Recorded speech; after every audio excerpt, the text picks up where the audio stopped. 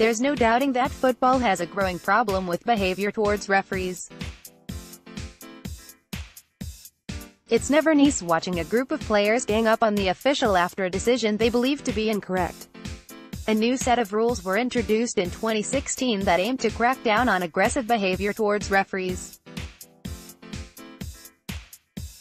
They were given the power to book or send off players who hurled abuse or touched a ref on the shoulder. The laws were welcomed by football fans, but they haven't served to eradicate hostile attitudes towards the man in the middle. It's not just players who are guilty of this, managers can be just as abusive from the touchline. And new rules, designed by the International FA Board, will punish managers for various offences.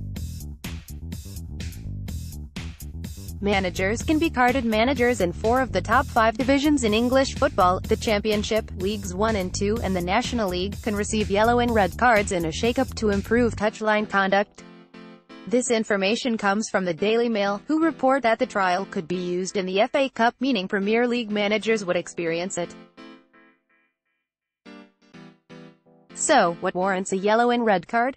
Yellow card: throwing or kicking drinks, bottles, other objects, gestures disrespecting officials, such as clapping, provocative, derisory or inflammatory gestures, gesturing for cards to be shown, or VAR to be used, repeatedly leaving the technical area around the dugout, entering the opponent's technical area, time-wasting red card, receiving a second yellow card, violent conduct, physical or aggressive behavior, spitting, entering the field to confront officials, interfering with play on the pitch, deliberately throwing or kicking objects onto the pitch, stopping the opposition, restarting play, using unauthorized electronic equipment. The FA will determine whether suspensions are handed out to managers who are shown a red card.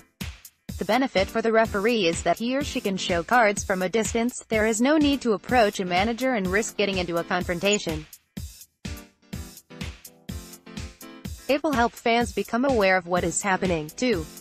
Often is the case that referees speak to managers and viewers are left to wonder what is said.